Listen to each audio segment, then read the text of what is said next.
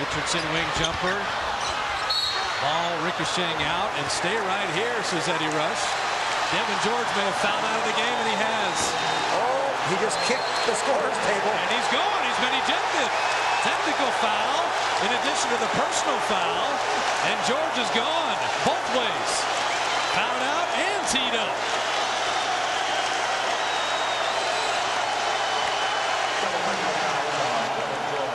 Shot comes up short. It's a long rebound. It comes right to Chris Mills. Devean George reaches back in. Clearly Mills had it. There's the kick. But Phil, there's a wide open three from Larry Hughes. And Hughes bangs it down. But Bob, I got to finish this up. Now Phil Jackson is off his feet saying, how do we get the ball in play? Well, Phil Jackson just got a tee. He never left the seat during that entire sequence before. And they say he's like a parent. He lets these kids go. Phil's going to get run here. If he's not careful, he's got the first tee. He's out in midcourt. Jackson's calling a timeout. This is crazy. And Jackson's gone. They just ran him. I don't know if he knows it yet. Rodney Mott just indicated that Jackson, he waved his hand saying, get out of here.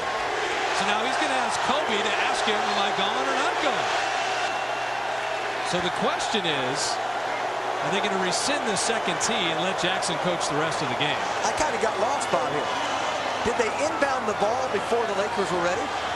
But for now, Jackson will stay in the game. And let's explain this whole sequence here, Jim. The Lakers have 4 guys on the floor. Here it is. After the kick out by Devean George, 1, 2, 3, 4. The Warriors inbound the ball, and they eventually get a three-point shot after Mills moves on down, and they roll it around. Now Mills throws it in to Richardson, right back to Chris Mills, and then back to Larry Hughes.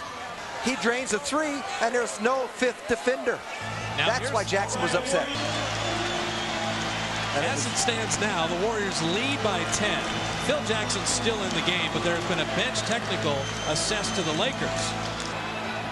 Brian Winters is trying to look at Brian Winters on the sideline and saying, you called the tee on Phil Jackson. You called the tee on Phil Jackson. We should have a technical free throw before we resume play here. There's a bench technical for only having 4 players. Then Jackson went to midcourt and got teed up. We saw the signal. They made the call. And now they're going to take the three-pointer away. You got to be kidding me. They're taking away the three-point shot.